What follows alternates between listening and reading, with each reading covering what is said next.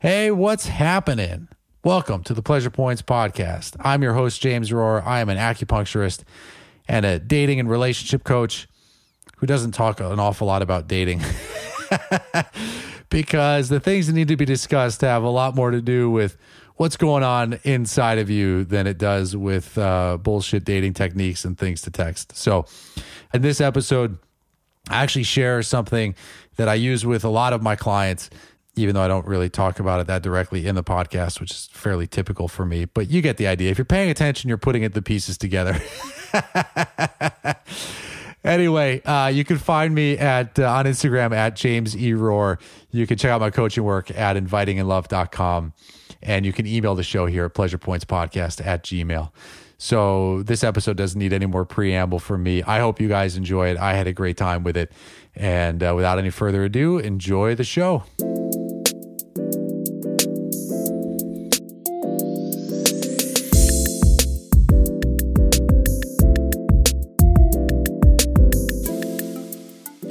Hey, what's happening? I am so excited to be here with you today.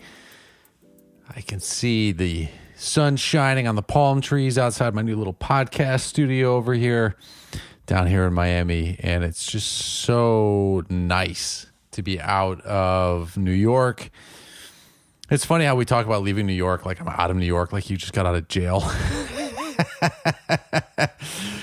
It's kind of how it feels. Even though I had a great time in New York, I had great clients there and everything was just like super nice. But man, there's just something about like, I was talking to this old client of mine and she said it referred to it as a notch in your belt.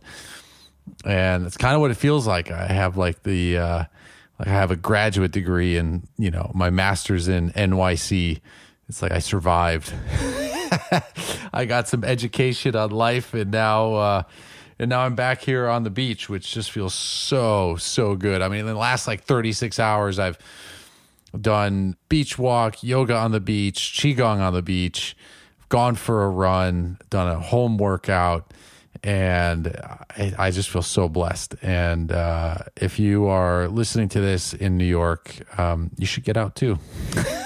It's nice here on the beach, or go to the mountains. You know, that's nice too.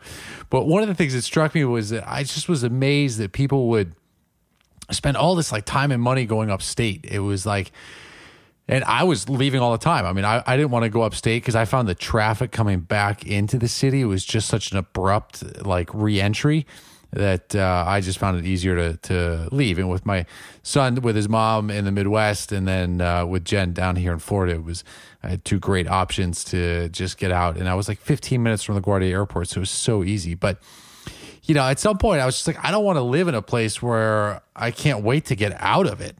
It just didn't feel good to me. It's kind of like when people are using meditation or something as this tool. It's like, oh, I have to meditate so that I can tolerate the rest of my life. It's like, man, that's sad. Especially if the thing that you have to tolerate is like where you live or the job that you have. I've been fortunate to be able to do my own thing for a while now, but I also worked my ass off to make sure that I could do my own thing. So if you're one of those people who finds that you have to meditate, otherwise your life is unbearable, maybe the answer isn't meditation. Maybe it's just in creating something new with your life. Maybe it's finding a new job, or, you know, mixing things up, or maybe it is time to leave. And we're going to talk about that. But one of the things that I'm most excited about, I hope you enjoyed the podcast last week with Jennifer, but we didn't talk about like the most important thing, the thing I was the most excited about with this new Miami life for me, which is for Father's Day. I mean, yeah, of course, living with her is great. Our relationship deepens, like we're doing all those things. But the thing that I was just so excited about, especially when it came to domestic living, is for Father's Day, she got me this thing called Tushy. I know you're smiling now if you've got one, and if you don't, this is like the thing you have to get. They haven't sponsored the podcast yet, but this is my blatant pitch to them. She got me a Tushy, which is basically this device that transforms your regular toilet into a bidet. It's this little attachment. It was super easy to put onto the toilet. and it's got this like little nozzle and this little knob to the right. And whenever you're done with your duty, you turn the knob and it shoots out a very, very forceful stream that gets your butt clean. And I got to tell you, it's a life changer. I feel civilized. But really, with like the kind of trauma that my butt has seen over the years with my health, like I wish I would have had this 20 years ago, because it is refreshing. It's amazing. It's like, I don't even have the words for it. They have one apparently that also can hook up to your hot water like pipes, so that it can be warm water. But the water down here on Miami is like, it's so warm anyway. We didn't need that. But if you're in cold climates, if you're in one of those places where like that first dump in the morning and the toilet seat is so cold and you have to brace yourself, you might want to get the one that hooks up into the hot water. But I'm just saying, anyone out there that working for Tushy that's listening, this podcast is called Pleasure Points. We're a big fan of clean butts and healthy living, and this is definitely the way to go. So it's called Tushy. I think she wrote a book that I want to check out. Maybe I can even get her on here on the podcast. But if you don't have one and you like to be clean, especially if you're one of those people that like needs to shower after you poop, this might save you having to undress all the way. You spray the nozzle and clean as a whistle. Though I will say that sometimes I have done it the old-fashioned way, because I don't want my butt to be totally pampered all the time. I don't want to get it used to such luxury. It's like I joke with Jen a lot that she's so healthy that it almost does her disadvantage when she does want to eat some nonsense, like I eat a lot of, pizza or, some kind of meat or French fries or something. Her body has a way harder time handling it. And I like to keep myself on just the right side of toxic, so that if I do decide to splurge, my body doesn't totally freak out and have a meltdown. It's the problem with clean living. It's like there was a time when I did a lot of yoga, and I would find myself just kind of sitting around at my house watching TV or whatever, and I'd want to start stretching. And I was like, oh my God, I've become one of these yogis. But it's true. It's like you just get used to being relaxed. And if you miss yoga for a couple of days, things start to tighten up. There gets to be this kind of discomfort. And that feeling totally sucked. But then I was like, I'm like a slave to stretching now. I was like, I don't know that this is really creating more equanimity in my life. But feeling a little bit more stretched and out and relaxed does help. But I've never maintained a consistent yoga practice enough to feel that, except for that 1 month where I was really good. And I think that was a month when I was courting Jen, because if you're trying to court a yoga teacher, you're going to start doing more yoga.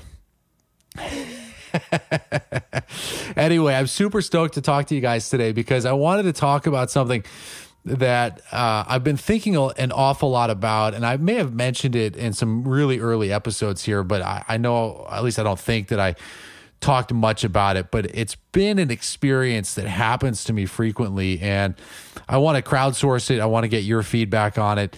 If you've had any experiences like this, please hit me up at pleasurepointspodcast@gmail.com. Let me know what your experience has been like. But it's something that has just been so crucial with giving me faith and hope when I've been in profound moments of despair, or wondering if I was ever going to feel better, or if things were ever going to turn around.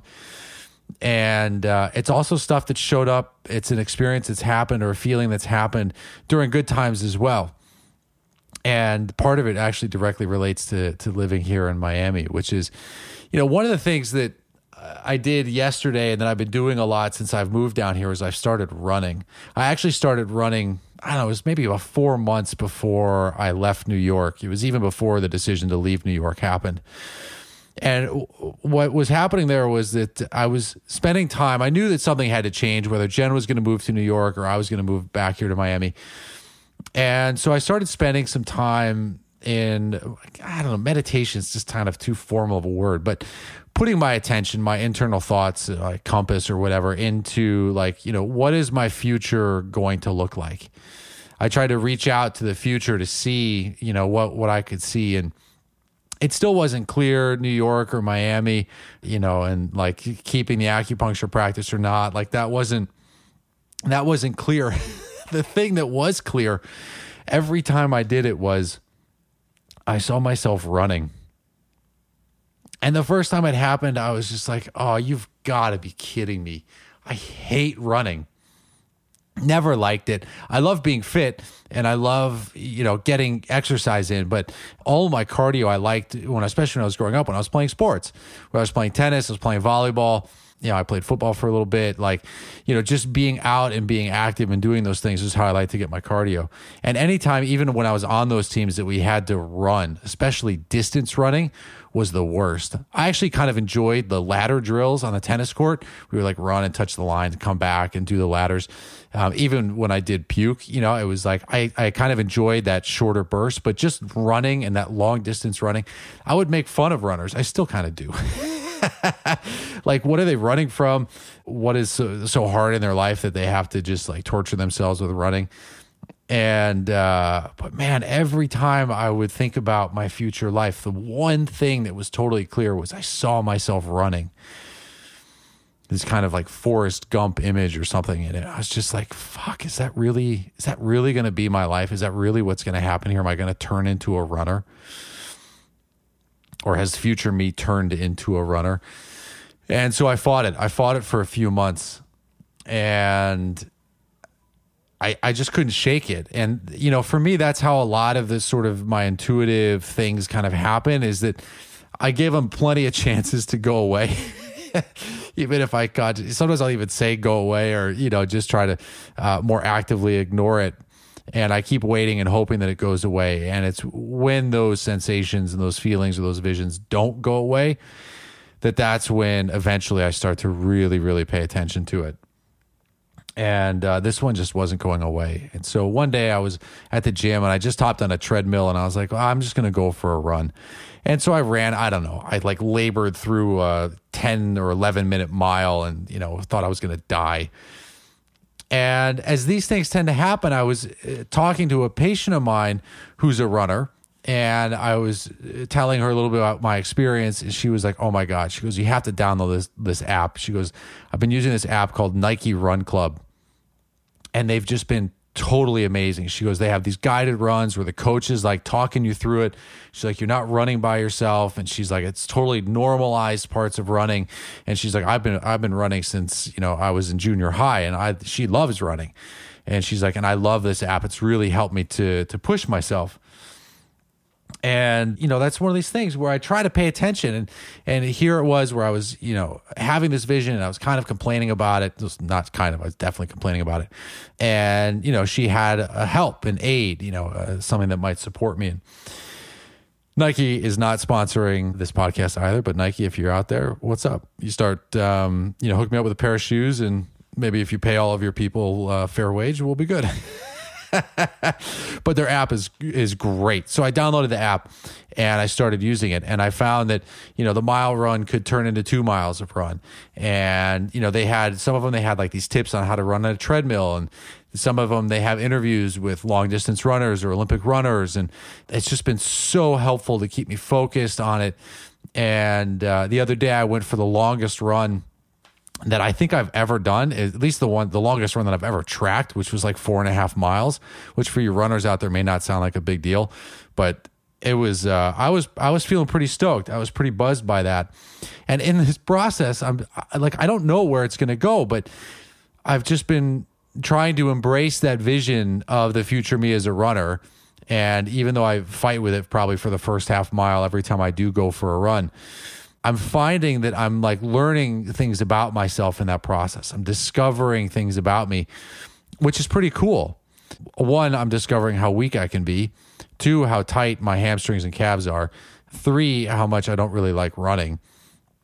And, it just kind of goes on from there. But when I was running on a treadmill, I chose the treadmill that had a mirror that I could see, and I was using that as an opportunity to do like energy work on myself. I would look at my form, but I would also just start like saying kind of affirmations or trying to get myself in a good state, and I was using it as this opportunity to connect with my future self.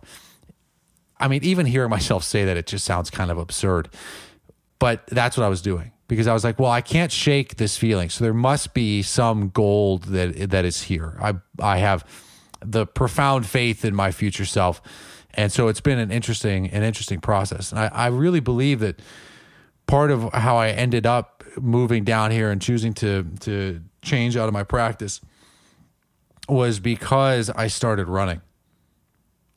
More so just that I started to allow myself to shift out of old patterns. It really had nothing to do with running itself, except that was a marker of that I was willing to do things differently than I've done them before. And I was willing to endure some of the discomfort. And I was really willing to go into, a place that historically I haven't really liked before. But the vision of my future self was so clear that I was like, well, if I'm going to be that guy who I liked, he looked fit, he looked healthy, everything looked, felt really good when I saw it and when I felt that. And I was like, if I'm going to be that guy, I might as well just start following the threads or the breadcrumb that he's leaving there. And so, perhaps if you're listening to this, maybe you've had a vision or a feeling, a sense of what future you is doing. And maybe they've changed their diet. Or maybe they've done adult shit. Like today, I just signed up to get a life insurance, physical exam, blood work, and all this stuff. I feel so adult. It's disgusting. But somebody told me to do it before I turned 40. And so I was like, oh, I should probably do this. So maybe when you check in, if you've had these kind of feelings or inclinations of yourself in the future, and you see that person is like, they have habits that you don't have, maybe it's time to pursue it, to check it out, even if it sucks. And believe me, I get it. It's just like anything else. I could focus on how much I can't believe that, my future me is like a runner, but I can also be really grateful that they aren't a biker. All of the gear and the clothes and the things, where we live in Miami, there's like all these triathletes and like it's a major cycling area. And so you see these like packs of bikers on the roads here. And I'm super stoked that when I looked into the future, I didn't see myself as one of those. But, if you're a biker, it's totally cool, man. But if you haven't done that exercise, or if you haven't even had that experience of your future self coming back to talk to you, I'd love for you to be open to that as a possibility, because this is the thing that I really want to talk about here, which is that, this is something that's happened to me since I think when I was in college. I don't remember. Well, it happened before then, but there was a moment when I was really sick. I think I've talked about it before, when I couldn't make it to the bathroom in time when I was in college. And there was a day when I was just like sitting in the shame, and I've been really frustrated and lethargic and just like, I just didn't feel good. And I saw this, like my future self. I wasn't even trying. It just like came in from, like kind of like descended from the ceiling. And he just looked at me and he was like, brother, one day you're going to wake up and this is all going to be gone. You'll still be alive. You will feel great. And there's an amazing life that you're going to have. And this is like where I believe in faith, or, what I would call grace. Because I didn't deserve it. I did not deserve it, but it was just one of these things that came to me in a moment of just weakness and despair. And so when people have heard my story of like, how did you feel better, or how did you heal yourself? And I didn't heal myself. I just put myself in a better position for my body to thrive. Part of what made that process easier was that I had doubt, kind of surface level doubt, and I had a whole years and years of data to support that doubt. But I also had this connection to this future me that felt really good, that was healthy and living a great life. And there were many times over the next 8 years when I was really sick that I would feel that energy, or I would hear that voice like, brother, little brother, it's going to be okay. And I didn't know. And sometimes I talked back. Sometimes I get really angry and I'd be like, well, if it's going to be that good, why can't it be that good now? Why can't it be that good now? It's an intense question. But I would just feel this kind of warmth, and I just knew that it would happen. And I said, okay, if I keep going, if I keep exploring and trying to follow the breadcrumbs, my body will heal. I will have created an environment internally and externally around me where this physical form can thrive. And, when I think about it, I don't know, when I was in high school, I had this image of what I found out later to be Stanford's campus. I saw myself walking in front of what I found out later to be Hoover Tower there on Stanford's campus. And I didn't know that at the time, at least not consciously anyway. But I had this kind of vision that was it was crystal clear. And I saw myself, I was wearing like a red hat, and I was there in front of the Hoover Tower. And it was a little bit later that I was looking through like college brochures and stuff. And I saw that picture and I said, oh my God, I've been there. I'm there. Like my future me is there. I've seen myself there. And I looked at my test scores and they were good, but they weren't good enough, I didn't think, to get into Stanford. And I talked to my student advisor, my college guidance counselor in high school. And I was like, hey, I have this really strong feeling that I'm going to be able to get into Stanford and that I'm going to go there. And she laughed and she was like, you don't have the scores like that. That's a nice dream, but that's not for you. You shouldn't even put money into applying there. Yeah, real helpful. And I was like, well, I don't know. I just think I think it's going to happen. So I'm going to do it. Yeah. And I applied and I didn't get in, which sucked. And so I thought that I was going to go. Then I was like, all right, well, my backup plan is Reed College. I was a huge Gary Snyder fan, the poet. He's got these amazing poems, Rip Rap, and I loved his essays. This guy was so fucking smart. He had a big interest in Japanese culture and Zen and Buddhism. And I was really, really moved by his poetry, especially in high school. And he went to Reed College. And I liked what he talked about with unlearning. He said, he's got some quote that said, I realized when I was in college that as much time as I was spent learning, I was going to have to spend as much time unlearning. And the book that I wrote, Unlearning Stress, that unlearning word is kind of this little homage to that quote that I heard from Gary Snyder. So I thought for sure I was going to go to Reed College. I went out there to check it out as a visit, and I absolutely hated it. It was just this, like, as soon as I got on the campus, my stomach turned, everything tightened, and I was like, this is not good. And I remember I was sitting there, and I was like, man, what am I going to do? I got denied from Stanford. Reed College, which I thought for sure was going to be where I was going to go. Like, I don't want to be here. The other schools that I applied to, I just didn't have good feelings about. And I'd applied to Notre Dame and I'd gotten into Notre Dame.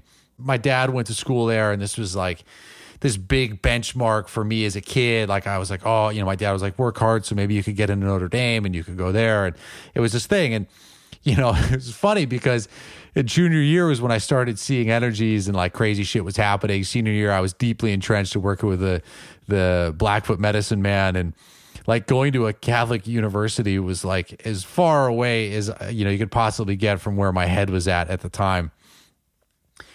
But I was sitting there on Reed's campus, and I was just really feeling the despair because I was like, well, if I don't go to Notre Dame, I'm just going to have to like wait a year.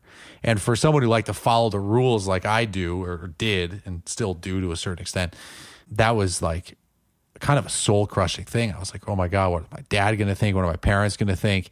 If I just take a year off and, reapply to the things and reevaluate myself. And I was facing, east and looking at the sun, in the mid morning. And when I was thinking about going to Notre Dame, I saw these bald eagles fly over the Reed campus. To the east, they were like, kind of the sun was silhouetting behind them. And I was like, oh, that's an interesting sign. And I was like, all right, maybe I read too much into it, or maybe the truth of it is I was probably just mortified to tell my parents I wasn't going to go to college for a year. I'll say, well, I got to sign with the Bald Eagles, but, whatever. So I ended up going to Notre Dame. And from like the moment that I started my freshman year at Notre Dame, I just couldn't shake the feeling of being at Stanford. I kept feeling myself there.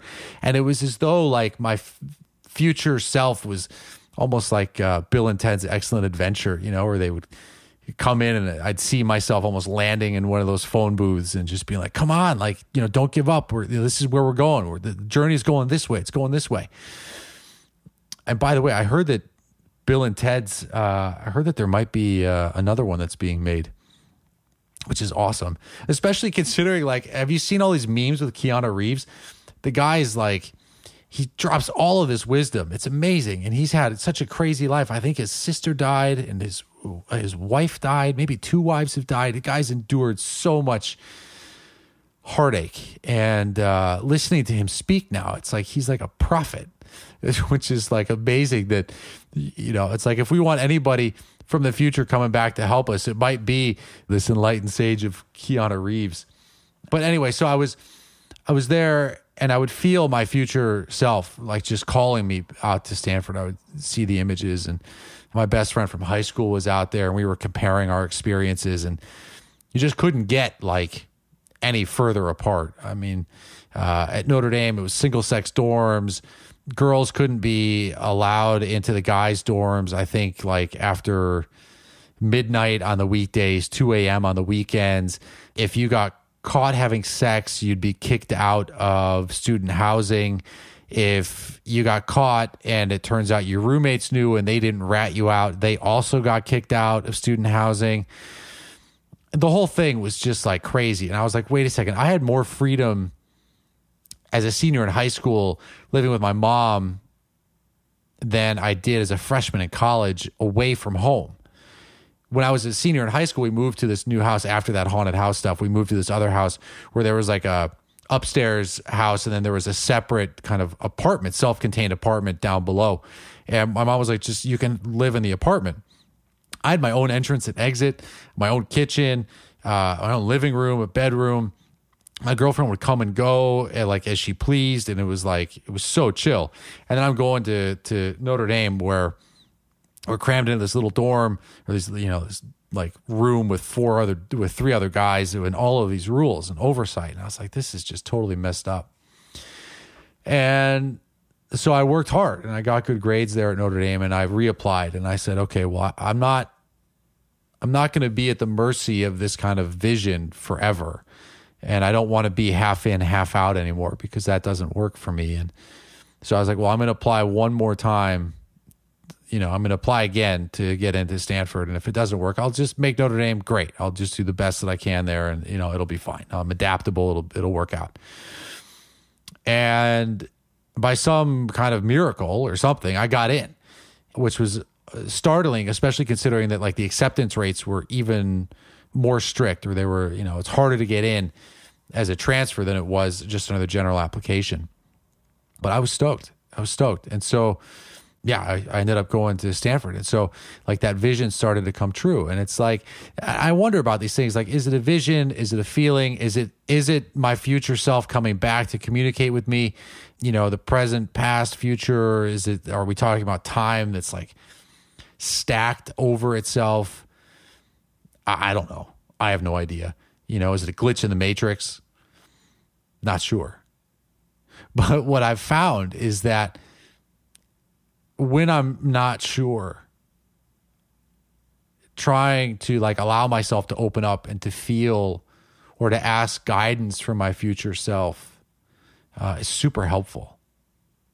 And look, I'm saying future self, but I'm totally open to our constructs of past, present, and future just being totally like wacky. But I do think that since we most of us anyway, seem to experience this kind of linear time, that this is part of this illusion, that is part of this experience. But I think there might be like some time travel. We might be able to kind of like hit that spider web that is us and send a ripple that can go into the future or go behind. And one of the things that I've done, this might also sound kind of really out there. I wonder if you guys have any experiences like this, but what I've made a point to do, really, especially once I started to feel better, when my health started to turn, I've made it a point to remember those times and places when I didn't feel well, and I felt my future self coming back to give me that hope. And I've chosen to like go back. I've spent some time in meditation to go back and to like send that message, which is so trippy. It's kind of like one of the techniques that happens in some of these healing worlds is like a soul retrieval, where you like go back and get yourself. Maybe I'll do a whole other episode on that, but where you kind of go back in time and you like reclaim yourself. This idea that parts of your soul, especially with trauma, can get kind of like fractured off of your energy field. And doing a soul retrieval, you can go back, you can journey and, you know, reclaim these parts of yourself. But I don't think about it like that, because, you know, the benefit of some hindsight is, you know, I was building the muscles that I needed to in order to share stories or to be a better practitioner or to be a better coach. You know, I had to endure those things. So I don't want to retrieve any part of myself, to take away that learning process. But I do want to give hope and encouragement. And if I can lead a breadcrumb or help to, guide that choice process, then I'm happy to do it. It's just caring for the self. Yeah. So I've gone back and done that. And so when I was at Stanford, it was a similar, I've gone back and I've like planted those visions again. And so, part of what I love, I've talked about Joe Dispenza's book a few times, Becoming Supernatural. And I've just so enjoyed it. And one of the things that he talks about there is to make a mind movie. And the mind movie is great because you basically go through and you pick out some music and you pick out pictures or images that you like.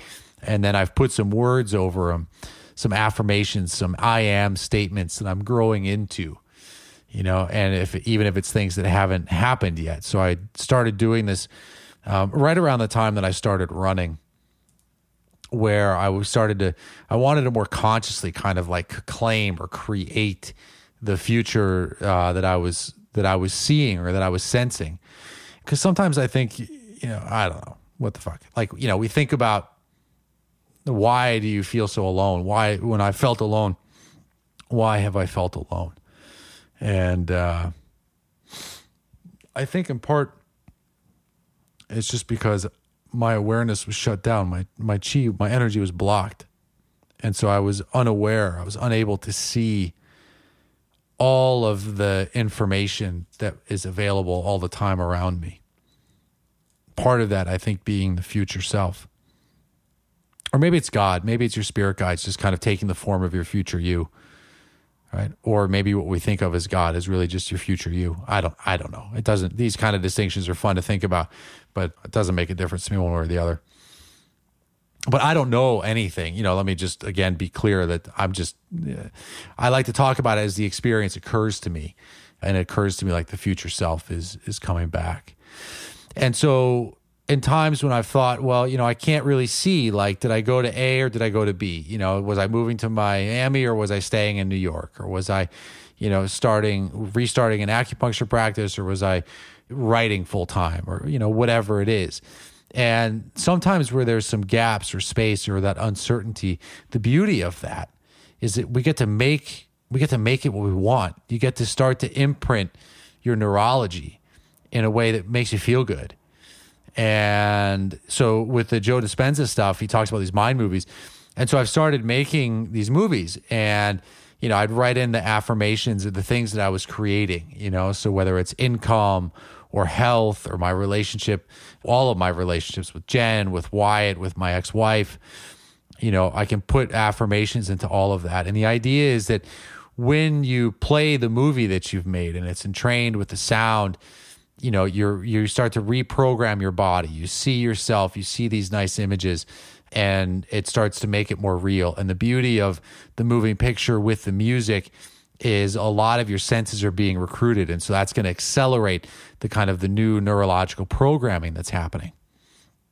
And so what I found as I did it was I'd like close my eyes even when I was just living in my day to day, I might look at a blank wall, and instead of noticing the blank wall, I would see like a glimpse of that mind movie that I was making, to see myself in that future scenario that I wanted. So, if I had done this when I was in high school, I would have, more actively like created the slides based on Stanford and what I was seeing there, or like one of them that I made a new one last night. And one of the things that we put in there, Jen and I, we started adding some stuff about our wedding, right? Because we're having some uncertainty about where do we get married? What's that going to look like? A big wedding, small wedding? Do we just, say screw it and elope? All of these things are options. And we haven't really had any major clarity around that. And so what we started to do is in the mind movie, I started affirming that, we're happily married. The wedding is exactly what we want it to be, and that we're super stoked on the outcome. And part of what I love about that is that even just kind of getting in touch with the outcome, which is kind of what the future you is, I think, how that works, especially if you get these kind of impressions where it's like, I have an impression of me being really healthy and thriving. And part of that, like the actionable information that I saw was, well, this guy runs. I don't know that much else about him, but I see that he runs. So let me start there and then see what else can unfold in the picture. But the end goal is like, this guy is like happy, healthy. He's having a tremendous impact on the world. His clients are stoked. His family's really excited. Everyone's healthy and thriving, and so focusing on that outcome and affirming those outcomes allows for that space between where I am now, or where you are now, and where you want to be. It allows the universe to like create those steps. And maybe it's just one step that's illuminated, or maybe like the halfway point is illuminated. And your future you, or the universe, your guides or whatever, know that like that halfway point is what is going to spur you into action. Or maybe it is just that final outcome, because listen, it happened, right? I said the image was me at Stanford. There was nothing in the image that said I was going to have my freshman year there. I just assumed that was how that was going to happen. But, that's an assumption that I was making. I still got to spend 3 great years there, but I also had to be willing to, deal with the rejection and to be resilient to do that, and really the place that resilience comes from, it's just because I've already seen it. The future self showed, it showed it to me, and I've seen it. And one of the things that's, what is this like, how does this titrate down or filter down into like how my life works? Or how, like who the fuck cares about how my life works? Like how this can be relevant to you is, how do you make the decisions that you make? And it's so easy to like come up with the pros and cons list. Right? You make all the things and you're like, well, this and this and this and this and this. And at some point when I was a teenager, I just decided that if there was a vision, if there was a strong kind of feeling or inclination, I was going to follow it. Because if I didn't follow it, I didn't feel like things were going to go well. It's like having all of the neon street signs telling you to go in a particular direction, and you trying to tell yourself like, nope, didn't see that. Nope, not going there. Nope, not going to do that.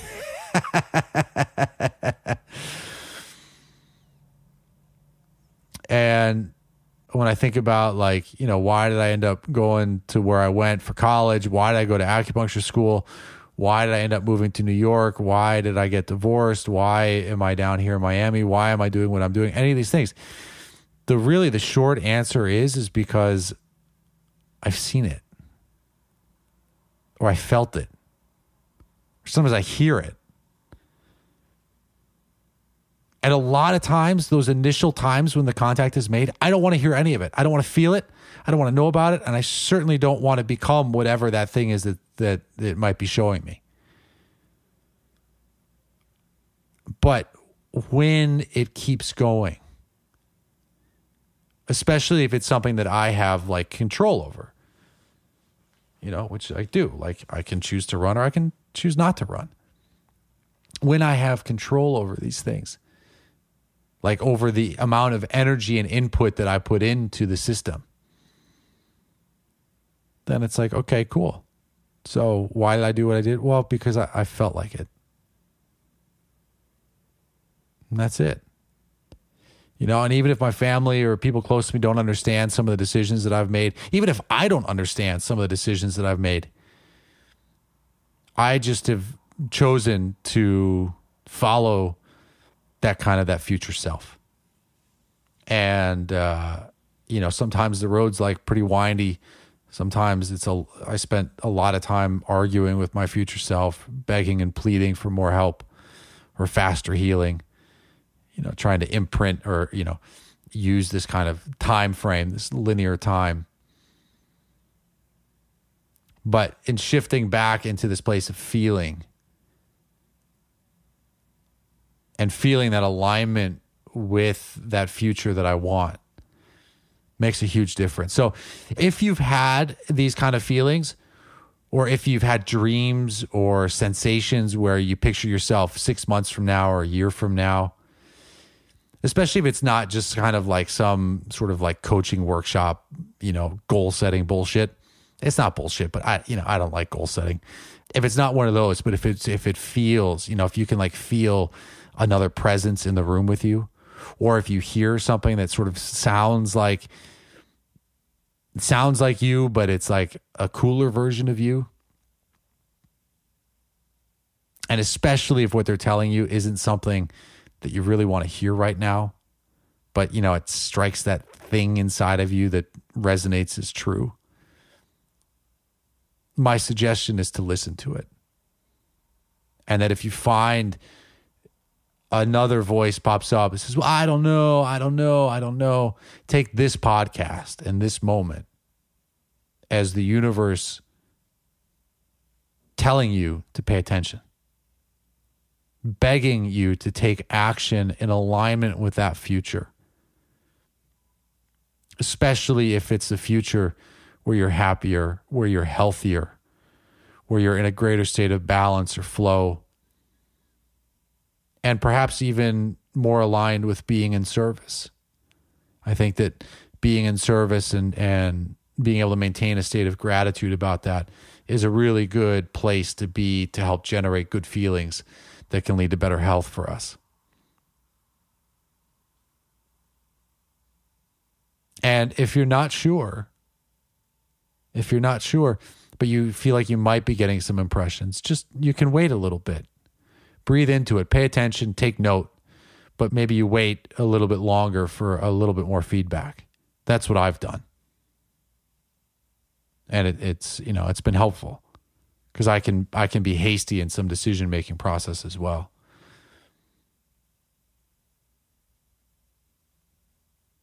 And if you're not sure, if this just all sounds crazy, like, oh my God, I wish my future self would show me something.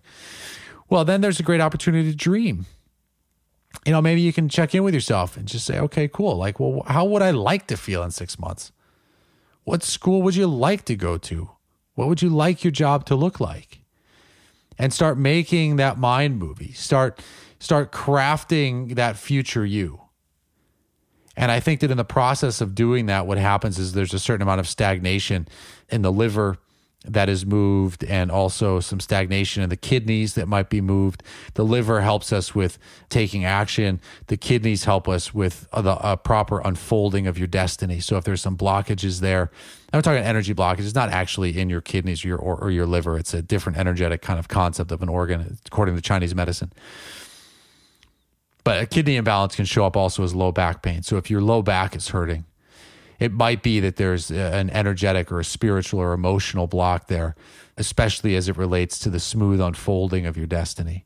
Perhaps fear has taken hold, and that fear is preventing you from seeing that lifeline that your future you is throwing to you.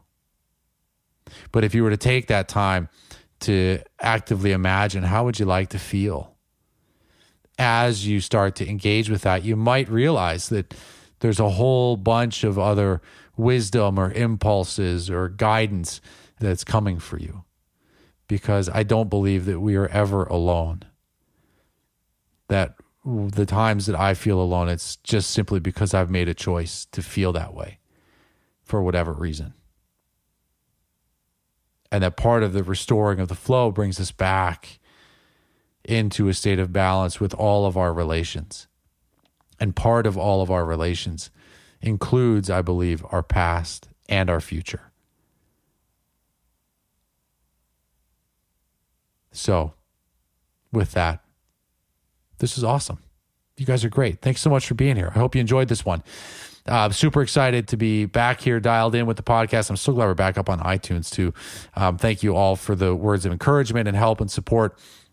And let's do this thing. So hit me up, pleasurepointspodcast@gmail.com. Let me know if this was resonating with you, if you've had crazy experiences where your future self has talked to you, or where you've, in this moment, gone back and connected with your past self and you felt like it's made a difference. I'd love to hear all of these kind of stories. You can check out my coaching work at invitinginlove.com. There we're doing, helping you to overcome anxiety so that you can be awesome with all of your relations, so that you can feel good and bring that out into the world. And so you can check that out there. I'm on Instagram at James E. Rohr. And man, I just love you guys. Thank you so much for this, and I'll catch you guys next time.